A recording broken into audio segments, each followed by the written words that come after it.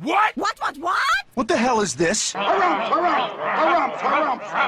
I didn't get a harumph out of that guy. Give the governor harumph. Harumph?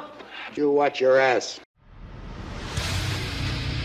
I see you shiver with anticipation. Let the show begin. Hey everybody, this is David Heretic coming at you with another edition of Reactions, Reviews, and Rants. And tonight...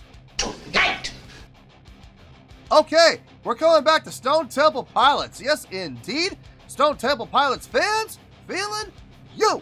Come on now. Here we go. This is a request from Nate Corning. And Nate wanted to see me react to this song by Stone Temple Pilots called Wicked Garden. Okay. Have I heard the song before? I think so. I think I have. Here's the thing. I'm not 100% sure. The name sounds familiar, but then again, I might be confusing it with Wicked Game. Maybe that's what I'm confusing it with. But regardless, the name's familiar. So, I might have heard the song before. I might not have. I don't know. I'll let you know, though. Like, when we start listening to this, if I hear it and I recognize it, and I go, yeah, I recognize this song, I'll let you know. That's the truth. You know me, I'm going to be honest with you guys. Then again, this might be a song I've never heard before. I don't know. Only way to know is to listen to it and find out. This was posted by STP Live. So does that mean we're going to have a live recording? I don't know. We'll see. And the video has 1 million views. It'll get you there. Other than that, there's really nothing else left to say. Link to the original video will be down below in the video description for your viewing pleasure at your leisure. Let's get started. What do you say? Are you ready? Are you ready? Because here we go. All right, here we go. Stone Temple Pilots, Wicked Garden, live Letterman. Oh boy, this is on Letterman, which means... Wait, was this on... Is this when Dave was on CBS, or was this back when he was still on NBC? I don't know. If it's NBC, I'm pretty much doomed. If it's on CBS, I have a chance. Letterman's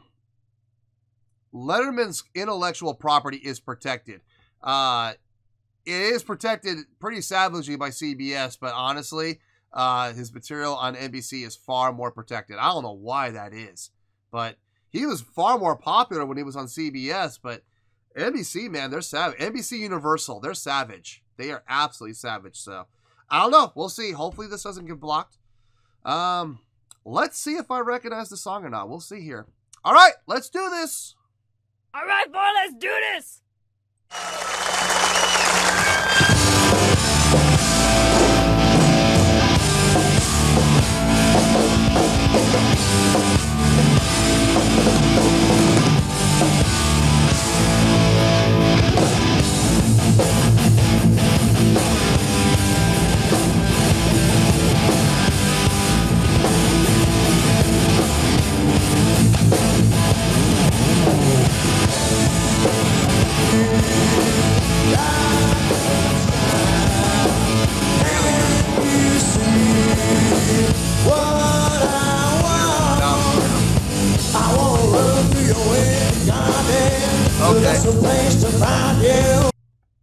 Yeah, okay. Huh. Full disclosure, I have heard the song before. I don't know where I heard it, though. Might have been on the radio.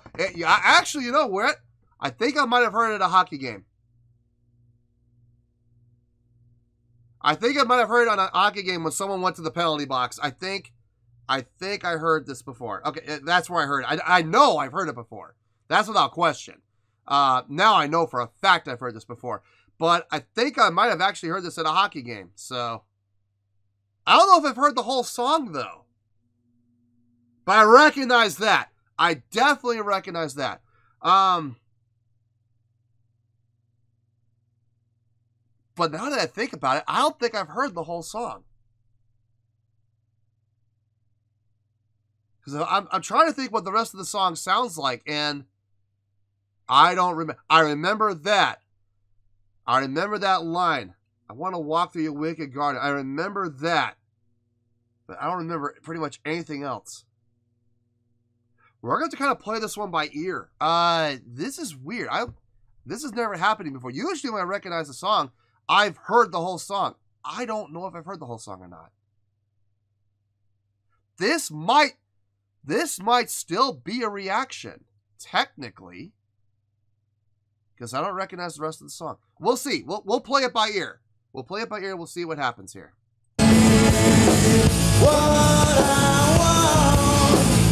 I wanna run through your wind garden, so that's the place to find you. 'Cause I'm alive, so alive, yeah. I know the darkness finds you. And you feel pain inside.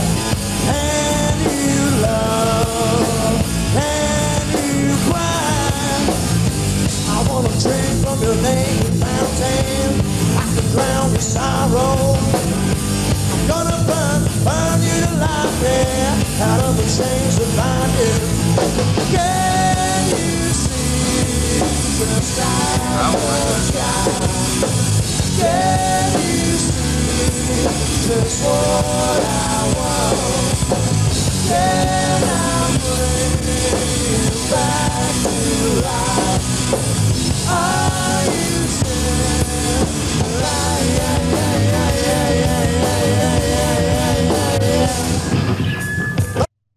Okay, I'll recognize that part. So I have not heard the whole song. So I'm gonna go on a limb, and I'm gonna just say this is gonna be a reaction. Okay, we're just gonna go with that. I like the chordal structure on this. It sounds good. It's flowing really well.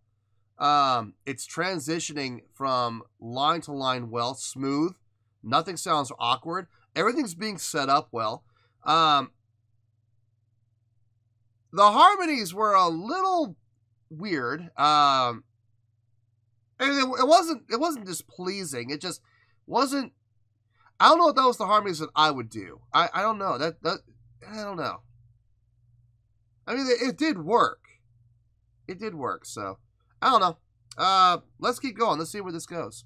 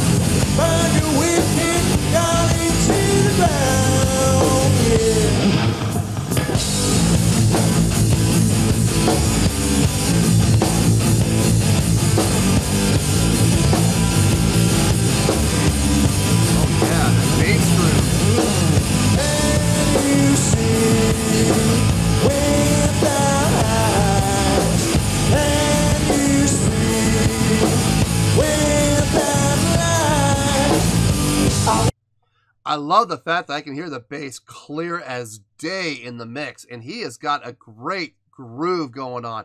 He's locked in with the drummer, and the drummer and the bass player are working together, granted, but I really feel like this song is being very much driven by the bass on this. I mean, the groove that he's playing, the line he's playing, digging it. Absolutely digging it. What key are we in here? A? Yeah, we're in A. It's a straight ahead 4/4 feel. I mean, there's nothing fancy about that. It's about as straight ahead as you can get. We're in A, kind of has that bluesy feel to it. Great groove. I love seeing the guitar player come over and interact with the bassist. It only lasted for like 2 seconds, but you know what? Those 2 seconds were pretty cool. I'll take it. I will definitely take it. Let's keep going.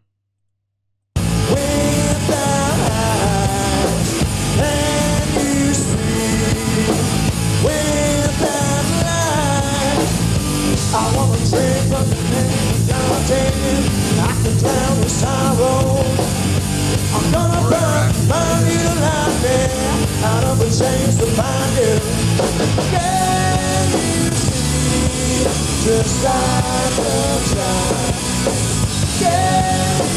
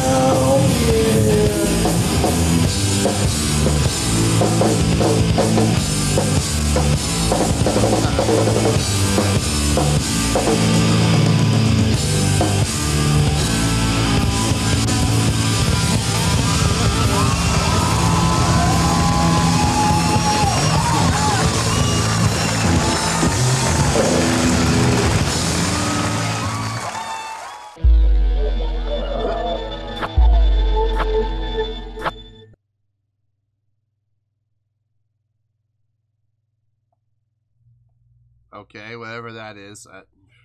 Fine. Wow. This was a ride, wasn't it? First, I recognized the song, and I was like, wait a minute, but I don't think I've heard the whole song. And then I started listening to more of it, and I was like, I haven't heard this. So that's a weird moment where I thought I had heard it, and then it turns out, no, I hadn't. That's a first. That's the first time that's happened on the channel, I think. Let me think about it, and I'll see you in the review. We'll talk about it. Well, there you go, folks. That was Stone Temple Pilots with Wicked Garden. This was a request from Nate Corning. Okay, I thought about it. I had to take a lot of things into consideration here. This was a weird one. This was the first time on the channel, I think, where I started to listen to a song and I thought I recognized it. And I did, but then as I kept listening, I was like, wait a minute, I haven't heard that, and I haven't heard that. So I haven't heard the whole song before. So I am taking the song into account here. I have to, because I only recognize, honestly, I only recognize like that first verse. That was the only thing I really recognized. The rest of the song, didn't recognize it at all, which leads me to suspect that I heard this at a hockey game, because that sounds about right. You'll get about 20 seconds to 30 seconds of a song while they're, you know, resetting or recentering, or they're putting a player in the sin bin or whatever, you know, or they're clearing the ice, whatever. They'll play like 20 to 30 seconds of a song, and I believe that's where I heard this from, was from a hockey game. It would make sense, because I only recognized, like I said, about 20 to 30 seconds. So I have a score, and I am taking the song into account here. On a scale of 1 to 10, I am going to give that a 7.5. Yep, 7.5. I feel good about that score. Let me tell you why. Why? Okay, the song is really good. I mean, that song is catchy. For me to only hear a song a couple of times over the course of many hockey games, and to be able to recognize it based off of 20 to 30 seconds, that means that 20 to 30 seconds is catchy. It's got to be catchy. And it was. The song as a whole had a lot of catchy parts to it. It really did. Between the intro / outro, it's pretty much the same thing. The verse, what I think might be the chorus, I'm not 100% sure, but I believe it's the chorus. All of it has hooks. Now, what hooked me the most was the verse. That's what hooked me the most, because that's what I've heard before. But I could hear hooks in other places throughout the song. So very smart, intelligent songwriting from a commercial standpoint. They wrote this song with hooks in multiple places. So I can get hooked by, for example, the verse. The verse is what hooked me, but the verse might not hook everybody. But the chorus might hook some other people. And if the chorus doesn't hook people and the verse doesn't, well, guess what? There's the intro and the outro, which are also very hooky, that might hook other people. So very intelligent songwriting from a marketing standpoint, okay? Very catchy tune. Tons of commercial value. Look, if they're playing this in a hockey arena, there has got to be commercial value, because they're not going to just play songs that nobody recognizes. They're going to play the same 40 or 50 songs that every other sporting venue plays. So this must be in there. So which means it has a ton of commercial value, and it's recognized by the NHL. So they're not going to, like I said, they can pick any songs they want. They picked this song, there must be a reason for it. As far as the delivery goes on the song, everything sounded really good. I love the fact that this song really felt bass driven. It really did. The bass line in this, the bass groove in this was thunderous. I loved it. I absolutely loved it. And I loved his tone, his approach to his playing. Really nice job. Guitar felt more like a filler instrument on this, except, you know, when it came to doing like the melodic lines that he did. But for the most part, guitar just kind of felt like filler, like the filler that filled out the sound, especially within a chordal structure. That really kind of carried and filled out the sound. Drumming felt good, really kind of kept the feel going on this song. No real deviations, no real play with feel. I didn't feel any, you know, double time or half time. It had just a nice steady groove, which is good. It's really good. The vocals on this, they sounded really good. I don't know. I feel like I've heard him sing better, but I mean, this wasn't terrible. This wasn't bad. But I think I have heard him sing better on a couple of the videos I've done. But it fit the mood and the tone of the song, so I can't really knock it. Yeah, I mean, overall, it was a really good job on a really good song. The live performance was fun to watch. The lead vocalist moving around the way he was moving. Loved seeing the interaction between the guitar player and the bass player. I saw that happen twice. Really happy to see it. I think I saw the lead singer interact with the guitar player toward the end. That was cool. Yeah, I mean, I saw some interaction. When you're playing in front of a crowd in a studio like that, it's a little tougher because the crowd, you're not up, number one, you're not up on a stage with the crowd beneath you, so you can't look down into the crowd. You're looking up into the crowd, which is kind of weird. It's like a bowl. And you don't have the opportunity really to interact with that crowd because the crowd has to be quiet because they're interacting, because they're filming. So you can't have the crowd cheering and screaming the whole time. It'll you know, overtake the mics and you can't hear the band worth anything. So it's a shame. You know, whenever you're playing in a television show like that, it's kind of a bummer that happens. But after the song's done, you heard the crowd, you know, and that was nice. So, no, look, overall, I do feel this was a really good job. I do feel it's a really good song, and that's why it's getting the really good score of 7.5. If you're not sure about that, take a look down below in the video description. You'll very clearly find my scoring system chart down there, and you will see that 7.0 to 7.9 is the grading scale for really good. This is right smack dab in the middle of the really goods. So, it's getting a really good score, a solid, really good score. So, 7.5, final score, I have spoken. Well, that's going to do it for this edition of Reactions, Reviews, and Rants. Hope you all enjoyed the show. Hopefully I was able to entertain you. If I was able to put a smile on your face and brighten your day, then I did my job, and I'm so glad I could do it. If you guys feel like joining the fan base, go ahead and click on that button down there. If you guys want to like the video, go ahead and like the video. If you guys want to click the bell, go ahead and click the bell. It honestly doesn't make any difference at all to me, but if you guys feel like doing these things, then by all means, feel free to do so. Well, that's going to do it for the night, folks. Thank you very much for watching, and as always, this is David Heretic signing off, reminding you to stay fabulous and support each other. Later. Peace.